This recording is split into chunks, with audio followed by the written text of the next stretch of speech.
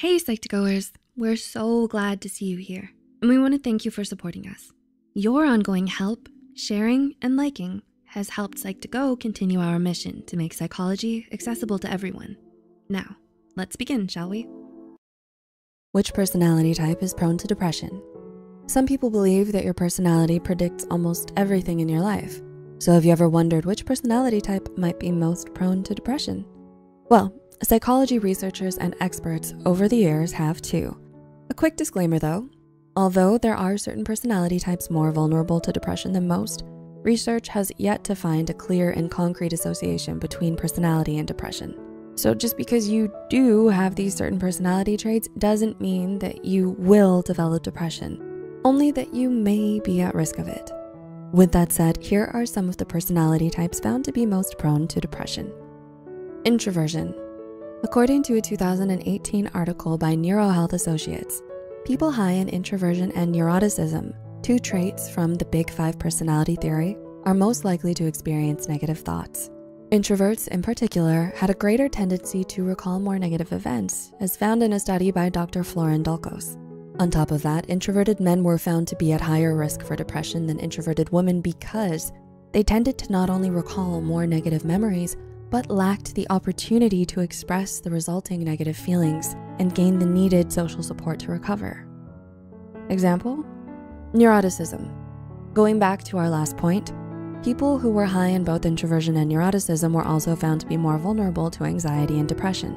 Neuroticism is defined by the National Institute of Health as a trait disposition to experience negative affects, including anger, self-consciousness, irritability, and emotional instability.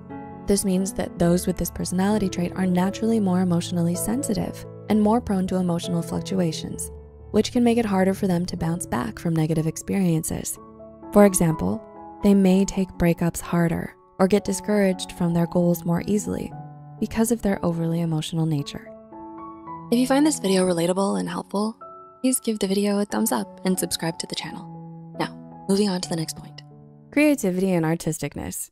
There are plenty of stories about tortured artists who were brilliant masters of their craft but struggled mentally, such as Vincent van Gogh, Sylvia Plath, and more recently, Kurt Cobain and Robin Williams. And true enough, most creative and artistic types have been found to be more deeply emotional, ruminative, and self-critical than most. In an article for the Cambridge Handbook of Creativity, psychology professors and researchers Paul Sylvia and James Kaufman found evidence in current research that some domains of creativity, for example, creative writing, are indeed associated with some forms of mental illness, but especially depression and bipolar disorder, overachievers and perfectionists. Similar to artistic types, people with an overachieving and perfectionist personality type tend to be more self-critical than most, which is probably what makes them more prone to depression.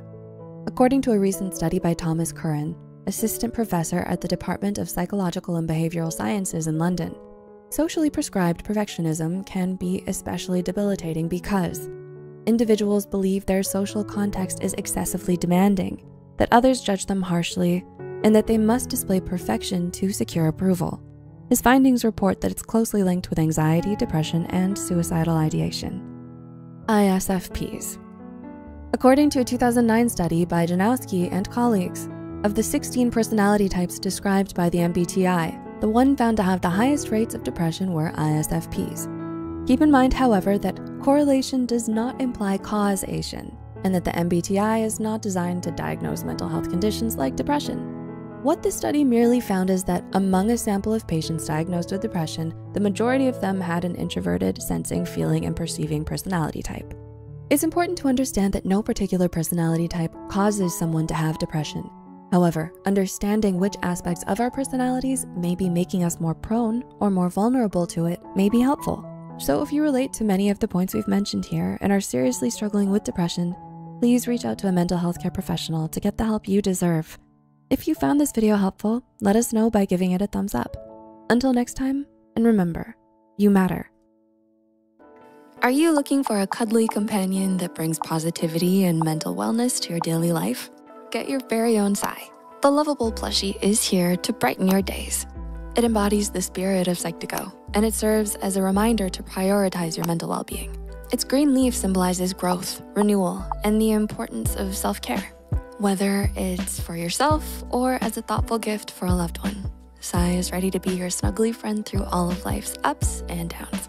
Buy your Sai plushie today. Link is listed in the description box.